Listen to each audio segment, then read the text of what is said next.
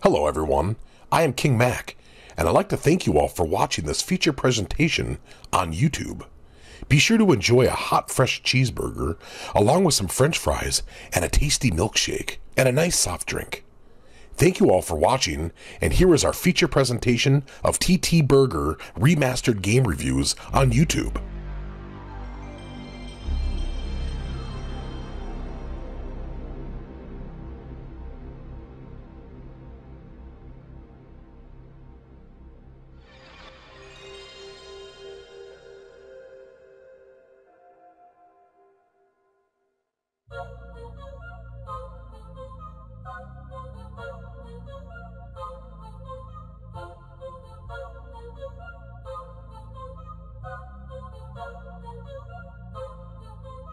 Hello my friends, how y'all doing today? You are watching TTBurger Game Reviews here on YouTube, and I'm your host Tony. In fact, let me take that back. This is another episode of TTBurger Remastered Game Reviews here. Now I know I've been doing a lot of remastered game reviews here, but I promise you, the original game reviews will return very soon. I promise you all that. We're going to continue with the remastered game reviews here. This is episode 9, and this is going to be episode 9 in 5 parts, and we're on part 1 of 5. And before I get started here, I want to give a shout out to Free Green HD, Sub-Zero, MNX King Mac, along with Step Hyperlamnia, Brick Goes Stateside, Black Healer and Meg, along with the homie RJ, Call Gaming, Red Hood Assassin, The Sensational Gent, Hulkajira, and Rockstar Fool 69. And today I want to talk about fighting games.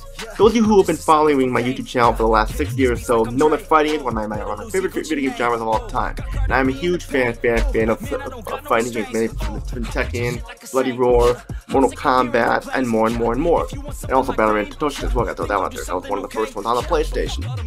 And today we're looking at a fighting game series by the company Namco. And those of you who know, Namco was my favorite video game company back in the day with games like Tekken, Ridge Racer, Klonoa, Time Crisis, Ace Combat, and more. We're going to be looking at a fighting game franchise here. It's a fighting game with weapons like swords and staffs and blades and everything. And that is the Soul series. Now, those of you who know the Soul series know of the Soul Calibur franchise. It started off on the Dreamcast and worked its way to the PlayStation 2, PlayStation 3, and PlayStation 4 and stuff and more. But there was a game that started off on the PlayStation itself. We'll talk about that later. Like I said, this episode will be broken up into 5 parts. In part 1, we're talking about Soul Edge, which is called Soul Blade in Europe and the United States. And then part 2, we're going to look at Soul Calibur 2. Part 3, we're going to zoom ahead to the PlayStation 2 exclusives called Soul Calibur 3. Then we're going to look at Soul Calibur 4, the PlayStation 3 version. And then finally wrapping up with Soul Calibur 5. Now I know there's Soul Calibur on the Dreamcast, and there's Soul Calibur Legends, Soul Calibur Broken Destiny, and Soul Calibur 6 and stuff. But first, I gotta say, I don't own a Dreamcast, so I can't play it. They did release the version of the 360, but it's not on the PlayStation 3, so I'm unable to play it. And Soul Calibur Legends was basically a Wii spin-off that really just was not very good. Soul Calibur Broken Destiny to the port of Soul Calibur 4. Soul Calibur 6, all a good game. It was a reboot, now I don't care for reboots or anything, so we're going to do that. We have a lot to talk about here. Let's start with talking about Soul Edge, aka Soul Blade, for the PlayStation here. Released first in December 1995 in the arcade as Soul Edge, then released a year later in May as Soul Edge version 2, which had some changes of difficulty and more characters. And then it was called Soul Blade, released on January 1997 in the United States as Soul Blade itself. Soul Blade was a fun fighting game, and definitely one of my all-time favorites. While Tekken 3 stands as the fighting game of my choice of all time, Soul Blade comes very close. Now this was a game when I was younger. I played this game to death, so much to the point where I pretty much drove my family crazy, and because I kept playing so much and kept wanting to play it more and more. It's like you have that one game where you just have to keep playing, and Soul Blade was that for sure. I played this game to death, that's what I'm saying. And the memorable parts of Soul Blade were the gameplay, how the characters had weapons and everything, and the variety of the characters, and more. I remember first playing the arcade version of Soul Edge version 2 when I was on vacation in downtown Illinois, where I played as the characters Songmina, Sophia, Taki, and Baldo and stuff. And I thought to myself, this is awesome, this is cool, it's like Tekken with weapons and stuff. It came out around Tekken 2, by the time Tekken 2 was out and stuff, and I knew I had to get the PlayStation version. I knew there was a PlayStation version because I saw Baldo and some of the characters in like an ad in the Tekken 3 guidebook, and I got it for my birthday, and I was totally blown by the game. and it was nice to be able to play at the comfort of my own home. Soul Blade still holds up really well as was one of the best fighters ever on the PlayStation. There are some small problems with the game that do affect it from getting a perfect score, but while still being a very high score though, and you'll find out why. Let's get started here. The story takes place in the year 1583 in the 16th century, where transcending history in the world, a tale of souls and swords eternally retold. This is a tale about warriors searching for the ultimate sword called Soul Edge that has been given many names throughout time. The sword has been searched for many years, only a few have found it. The sword is now in the form of twin pair longswords that appeared mysteriously at an auction and were taken seriously by the dreaded Spanish pirate Cervantes de Leon, who just vanished and disappeared without trace. Now 9 warriors from all around the world are in search of Soul Edge for many reasons not known as evil nature. Some seek it for power, some seek it for revenge, some seek it for support, while others seek to destroy it knowing its evil nature and cruel power of the sword, because they know it brings misfortune to those who seek it. These warriors are on the journey to search for the evil sword. These warriors are Hishiro Mitsurugi, a samurai from Japan. You have Siegfried Stoffen, a German knight and the main protagonist of the Soul series, who is trying to avenge his father's death. Taki, a ninja from Japan. Li Long, a mercenary from China. Sophia Alexander, the daughter of a Greek baker who becomes a young warrior at the age of 18, who's my favorite character in the game. Nathaniel William Adams, aka Rock, a young man searching for his parents, wondering if they are still alive, and wonders if Soul Edge will allow him to see his parents again. Sung Mina, a Korean student being trained under her father Seong-gyeong, seeking adventure and wants to prove to her father she is worthy. Boldo, an Italian merchant who happens to be a fair male character in the game, who's on the search of Soul Edge to give it to his boss, the Italian merchant Versi, and stuff. Seong-gyeong, who's a student from Korea who wants to save his country by finding Soul Edge, and he's the student of Seong-gyeong, who's pretty much the father of Sung Mina. And then you have the final boss, Cervantes de Leon, who has been cursed by the evil sword and becomes Soul Edge, the final boss.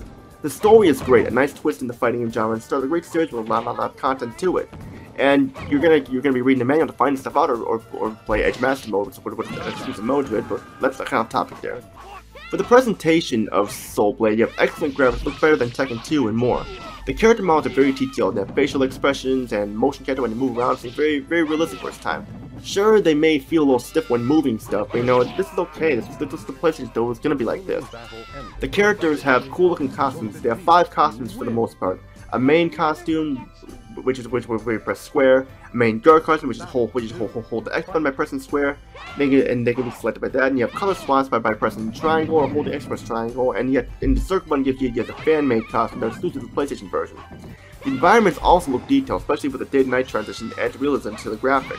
I remember being a big fan of the demo track mode, and all ways in which wanted to see the demos at nighttime, because I don't know, nighttime was very cool like this when it transition attack. It was just very cool for me. The weapon effects all look awesome, especially when you form a critical edge and an unblockable attack.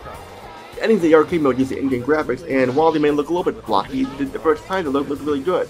The opening cutscene looks fantastic and cutting edge and stuff, and it was definitely one of the best looking opening cutscenes in a video game for its time.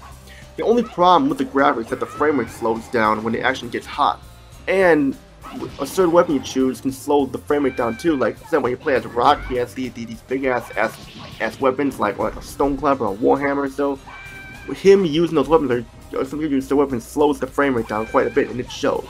It definitely shows. The sound of Soul Blade, excellent sound. I love the music. You have 3 soundtracks. You have the original arcade soundtrack using the arcade version, obviously. The Arrange soundtrack, which is a remix of the arcade soundtrack, and then there is the Con Super Session, which is its own soundtrack with the original tunes. This soundtrack is the best of the 3, and it amazed me that these songs are in this game and very memorable, especially the Sophie's theme, A Mediterranean Call. And when I first got this game, I just stuck with the arcade soundtrack because, you know, I like things make it as close to the arcade version. But I couldn't help it because the Con Super Session soundtrack was the best, and it was amazing, and it was amazing. Hell, some of the songs even have lyrics in them too that are very catchy, especially like the main theme and like the credit theme in the Edge Master mode and stuff. The voice acting is mostly good, while some of the actors not so good. The Japanese voice acting for the Korean, Japanese, and Chinese characters all sound good, even though they all speak Japanese. They're the best parts of the voice acting. The English actors for Sophia, Voldo, and Rock were not so good. Lynn Harris, who's known for voicing Rebecca Chambers and Christy Ryan and stuff, like Rebecca Chambers from Resident Evil, and Christy Ryan from Time Crisis 2, and Rachel McPherson from Time Crisis 1. And she voiced Sophia, and normally she's not my favorite, not really my favorite actress, but here she actually does a decent job of voicing Sophia. But the other year's voice actors, not so much. I wish they would have kept it all in Japanese, and it would have been better, but what can you do? Gameplay of Soul Blade is very fun, remember, one of the best games I ever played despite some small complaints I have.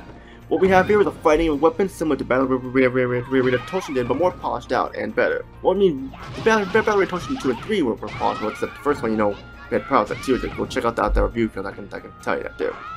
You have a handful of modes such as Arcade Mode, Verse Mode, Team Battle Mode, Time Attack, Survival Mode, and of course we have Edge Master Mode.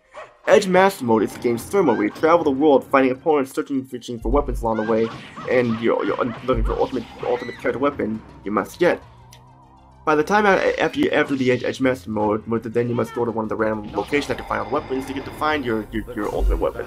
The opponents must be defeated by certain methods like using the throw attack, or surviving their attacks, knocking away their weapon, or using an unblockable quick ledge attack, or striking them in the air to survive, or defeat them with little help or a little time limit, and more. Edge Master Mode has an exclusive stage of fighting called the Coliseum, which is used exclusively for the Edge Master Mode, and I really like it and stuff, and it's got like an exclusive side of it too. The critical edge and unblockable attacks are some of the coolest attacks in the game. Seeing the attacks done and mastering them makes you feel like you did a good job and well done.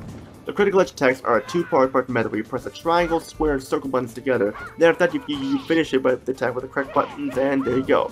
The unblockable attacks are the same with how much damage they do, but you press the right directions on the directional pad along with the right button, the right base button, then there you go. Movements will give you information stuff, but I just shall let you know. The move list does not say square, triangle, circle, X like that. They say like A, B, K, and G, which is like for like arcade stuff. You'll know which attacks which by like the color of the letters stuff. Like A is purple, so you hit square. B is green, so you hit triangle and stuff, and you get that. The unblockable attacks are the same with how much damage they do. You press the right direction on the directional pad, and then press the right button. Then there you go. You have a great list of attacks such as throws, combos, and more, and mastering will be an enjoyment. No matter which character you pick, they all will feel different. No palette swap up characters or anything, which is a plus in variety. For me, I enjoyed Sophia the best along with Seong-gyeong and Taki.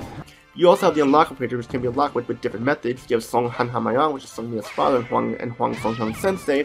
He can be unlocked by beating the game with both Seong-mina and Hwang Seong-gyeong. You have Evil Siegfried, who would become Nightmare. He's Siegfried with the exclamation point in the character selection screen, and you can unlock him by beating Edge Master Mode with Siegfried. It's Sophia with no armor, which is basically beats Sophia with Edge Master Mode. And then the ultimate reward by beating the game with everybody in the Edge Master Mode is Sophia in her swimsuit costume.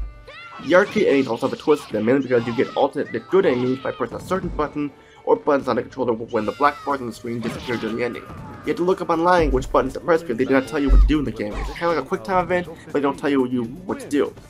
The game sure was an impact for me playing in the arcades on vacation when I was younger, and was a bigger impact when I played on the consoles. The slogan for this game was, if you thought Tekken 2 was tough, take a stab at this. And I did that, and I enjoyed that. But now we have the negatives. The game can be pretty difficult at times, especially Cervantes. In the original arcade version, Cervantes was considered unbeatable due to how tough he was. He was toned down, though, difficulty-wise in Soul Edge version 2, and since then, he's been the same since. But Cervantes and some of the opponents can be on the tough side and stuff, because they'll try to block almost all your attacks sometimes, especially when you're unblockable stuff. They'll just sidestep away and everything, and with the moon jump thing too, yeah, it'll rip your hair out of frustration.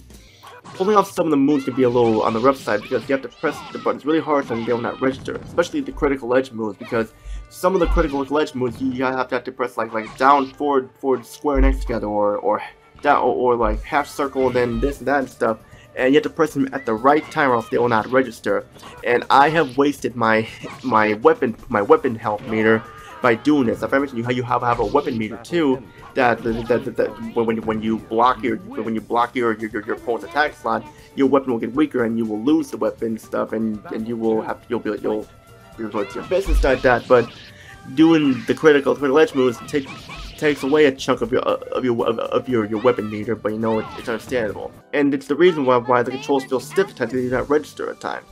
I also mentioned the frame rate and the English voice acting of the 4 characters that speak English, and some of the weapons you get in Edge Master mode are weak. But those are only complaints I have it though. It's still an excellent game that should not be overlooked. Final thoughts. If you really want to see how the Soul series began before Soul Calibur, Soul Edge, aka Soul Blade, should not disappoint you at all. I give the game a 9.5 out of 10 because of the small quiz I had with it, but it's a game that should not be overlooked at all, especially if you want a fighting game with weapons and stuff, and it's balanced with well and everything. And that's it for episode 9 of my TTBurger Remastered Game reviews, part 1 of 5. Stay tuned for the next part. We're gonna dive into the PlayStation 2 era, which we're gonna take a look at Soul Calibur 2, which was released on PlayStation 2, Xbox, and Nintendo GameCube, which had exclusive characters to each console version no matter which version you got. And how does this game fare from Soul Blade? We have to find out. That's all I gotta say. I will not be covering Soul Calibur because I don't own a Dreamcast or so, or an Xbox 360, so I won't be able to look at it. But I'm sorry for that.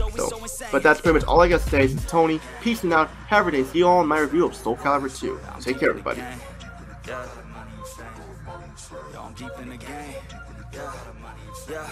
Fuck all the money and fame, bruh. I'ma keep doing my